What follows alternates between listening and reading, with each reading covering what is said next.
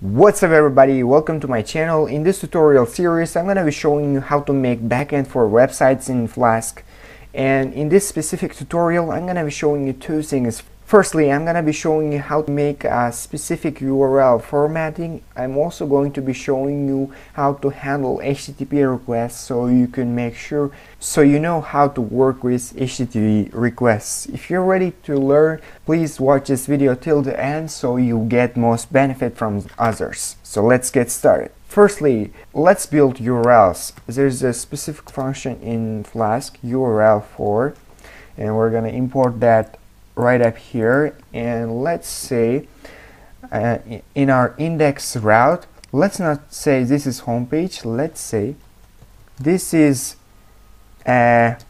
build this is build URL for, and we're gonna put a specific URL. Let's say let's build a URL for this route. And in order to do that, we need to put the function of that route so it builds up this path for our URL. Let's see what it means. We're building an actual URL for this index function, and we're gonna be showing that in the screen when we run this server. Let's run this server. Python main.py, and let's run that again. As you can see, we're running it on a debug mode. As you can see, the build URL for index is this one. Let's say we want to build a URL for about function, which is here, and let's say we want to know the URL for this about function, URL path in this index route. To do that, in between these double quotes we say about, which is of course the function name, not the route. And we run that again, and let's see, as you can see, it's right here. And what if we need to build a URL for gallery? Refresh it. It doesn't work because we have another subpath underneath of that gallery. In order to handle that, we add a second parameter for this URL for function. Let's say name equals to travel, and that builds up a beautiful URL for you. Gallery travel. This is putting the keyword travel after the slashes. What if we say here, instead of gallery, we say about, and we run that again? As you can see, we don't have the subpath after the about route, so it assumes this is the query string, not a subpath for this route, and it joins that and it will display it on our page. Basically, we don't use this kind of URL for function for this kind of stuff, like showing on a screen. Instead, we use that in the next series of the tutorial, but it's really good to know that. And let's erase this one, and let's say this is home page.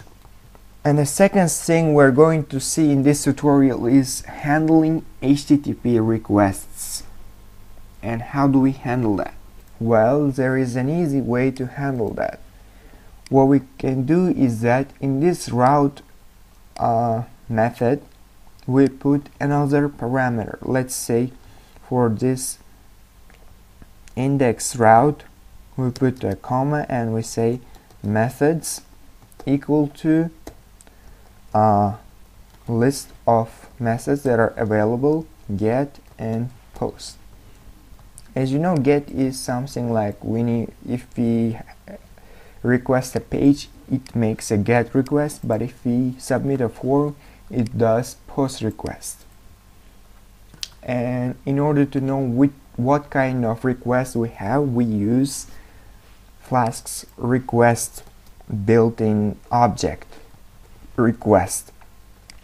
Don't confuse this with another library called requests because it's similar. If you just add s and use another import, it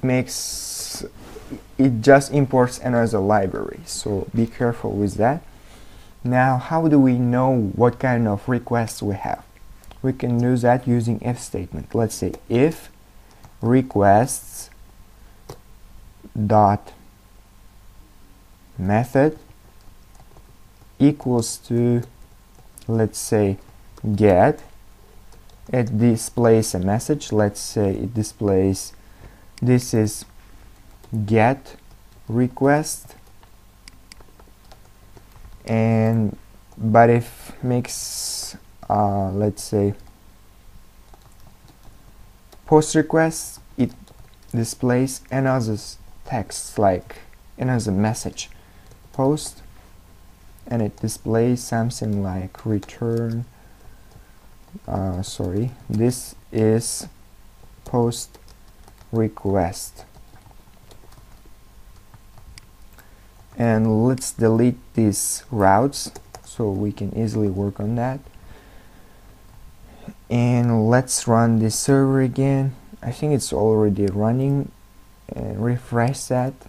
As you can see, this is get request, but if we submit a form using post request, it just shows this message, which is this is post request. Oh my god, I had a message on my phone. So that's it, guys. If you like this video, please show your respect by liking this video and sharing it with your friends. If you're not already subscribed to my channel, please subscribe to my channel and hit that notification bell so you won't miss anything. See you guys.